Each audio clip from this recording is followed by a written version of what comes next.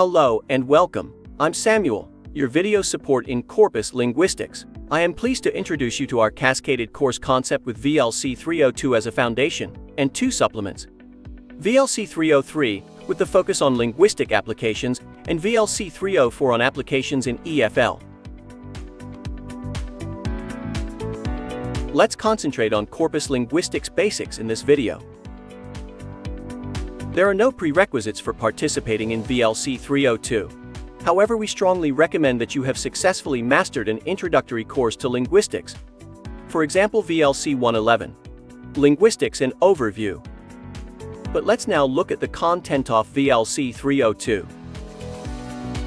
The course consists of 7 units, starting with 2 theoretical ones.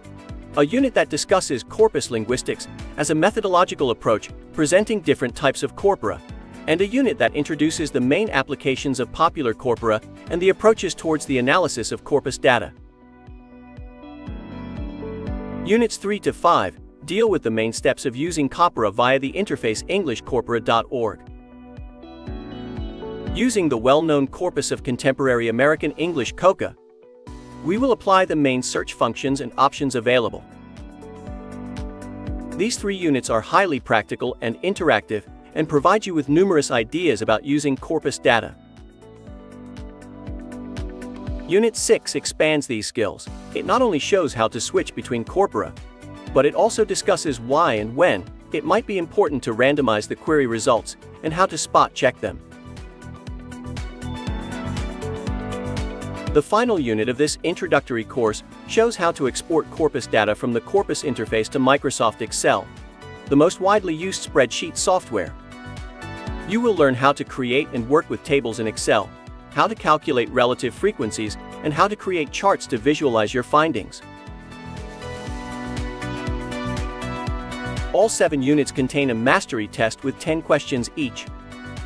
To pass the course and to be awarded the statement of accomplishment, you have to get at least 70% of all questions right. And if successful, you have 3 options. You can expand your skills in linguistic applications, in which case VLC303 would be your choice. You can concentrate on EFL applications and go on with VLC304. But you can also stop here without any specialization. Whatever your decision is, with VLC302, you have a good basis for further studies in corpus linguistics. So sign up today and let's explore the world of corpus linguistics.